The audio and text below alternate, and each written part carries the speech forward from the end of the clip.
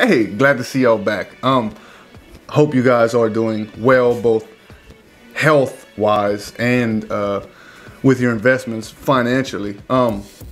Crazy that we have a video today on one of the best investments you can get right now for under $100.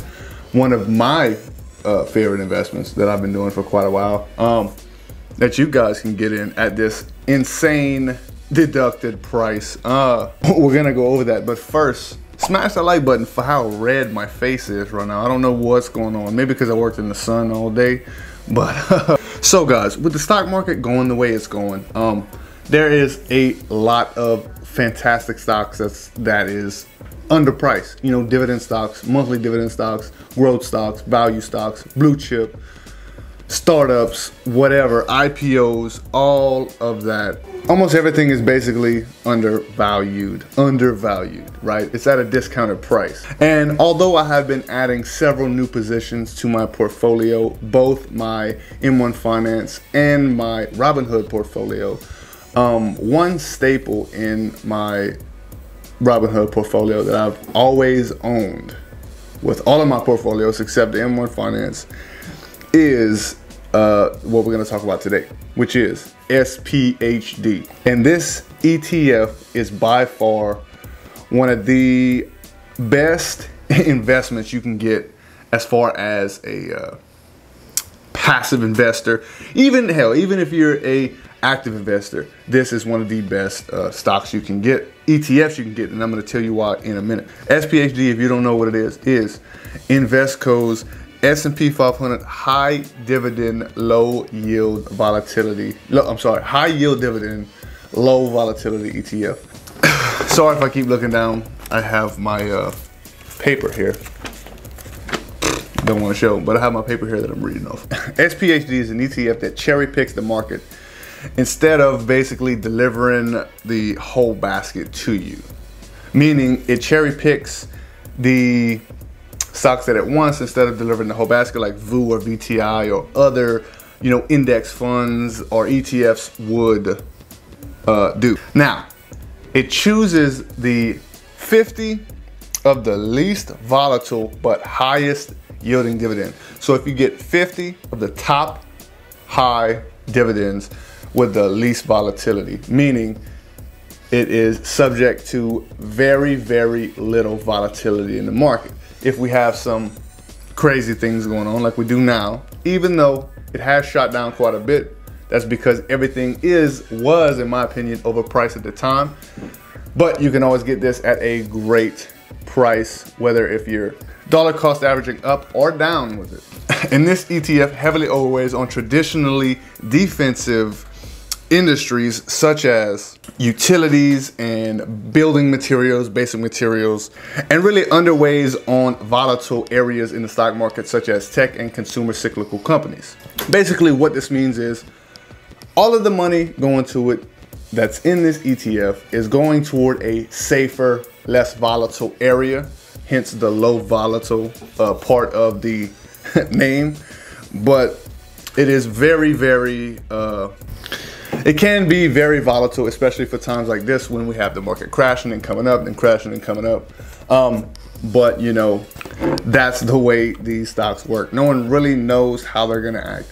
But if you go off of historical data, you'll know a little glimpse of what's gonna happen in certain times. But for just a quick second, we're gonna jump into Robinhood and I'm gonna show you guys exactly what I'm talking about. As you can see, we are up like 160 something bucks on the day, which is great. Yesterday we were up over like 11 or 12%, around 11%, let's say. But let's go to sphd, which I have been adding to slowly here, but I'm going to start ramping up the speed. sphd, I own 13.404 shares. So I just want to show you guys here like this. Over the past 5 years, you can see the growth.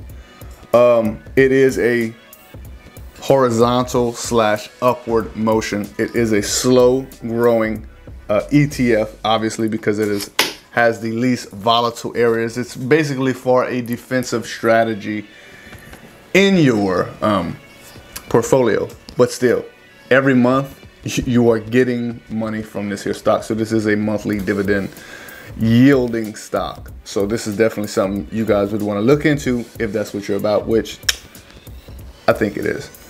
So as you can see here, the PE ratio is 17.51%. So as we know, generally speaking, between 10, under 20% is relatively cheap.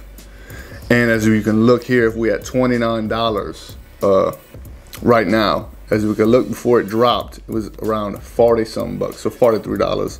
Even let's say late 2017, it's still at 42 bucks. So you know, definitely undervalued right now, in my opinion. And I definitely do plan on adding a substantial amount of money to this. Maybe get to 50 shares before it shoots past 30, or you know, 33, something like that. At least try to, because we all know the market could shoot up another 1,000 points, 2,000, 3,000 points tomorrow. Unlikely, but we all know the way that market's been acting lately. It can do anything.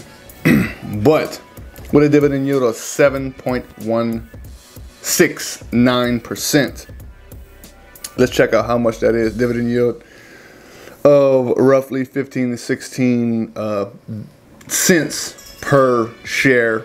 It's pretty good. It's pretty good. It's relatively good, especially for a monthly paying dividend stock. But let's go ahead and check out here. SPHD tracks a dividend yield index comprising the 50 least volatile names chosen from a short list of the S&P 500 75 highest dividend yielding securities. Out of the top highest 75 yielding dividend securities, it picks the 50 least volatile out of the top 75 highest. But let's head on over to Yahoo Finance, and I want to show you guys exactly what their 10 biggest holders are for the SPHD. So top holdings: Iron Mountain Inc. 3.29%, Williams Companies 2.93%, Philip Morrison International 2.77%, Altria Group 2.74%, Ventas Inc.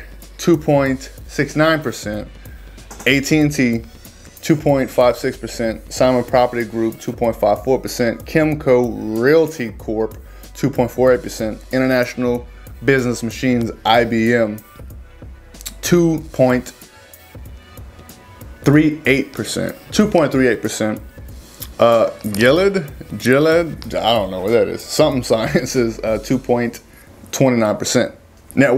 Net assets of 3.24 billion. There's one more thing I want to show you guys before I hop off this phone, why this is pretty great to own, rather than owning quite a few different stocks just to compete with this one. If you go ahead and Google SPHD, you go down, you'll see ETF.com. What I want to show you is exactly how many areas of the stock market you're exposed to when you own SPHD. And at $29 a share right now, this is a steal, no doubt. So top 10 sectors that you're in. This isn't all 10, this is just the top 10. Top 10 sectors. 37.48% is financials. 15.16% is utilities. Consumer non-cyclicals 13.99%. Energy 11%. Consumer cyclicals 5%. Telecommunications 4%. Healthcare 3%. Basic materials 3%. Industrials 2%. And technology 2.41%. As you can see here, Progressive Corporation, Dominion Energy, General Mills, GM,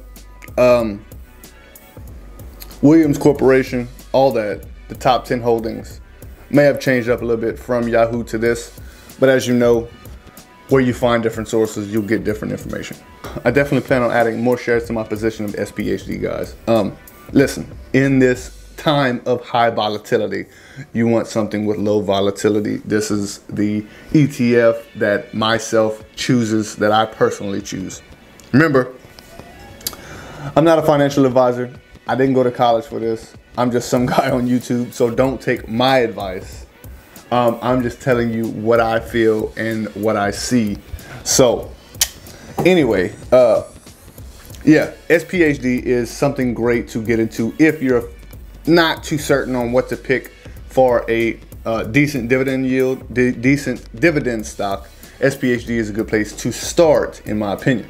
But guys, look, if you find value out of this video, go ahead and smash that like button for the YouTube algorithm. And if you made it this far without subscribing, or you haven't subscribed yet, go ahead and smash that red subscribe button, turn it gray, so you can join this little family we got going on my channel over here. Let me know in the comments below if you guys own sphd or are looking to get into a good stock, and this is one that you guys want to get into. Like I said, right now is probably one of the best times to get into it, especially that huge drop we had in the market, guys. But look, I'm gonna go ahead and get out of here. If you guys want to continue your journey to financial enlightenment, all you have to do is click one of these videos if you want to start your journey to financial enlightenment. And if you want to start your journey to financial enlightenment, click one of the links in the bio that are links to brokerages. And if you use any of the links in the bio to start a brokerage, you will be able to get some benefits from it, and I will get benefits from it also. So go ahead and check it out and see. If you don't, it's all good. I'm just here to help you guys, and that's one way I can help y'all, by giving y'all a head start whenever you start your journey. Anyway, guys, look, I'm gonna get out of here. Hope you guys stay safe out there. All right.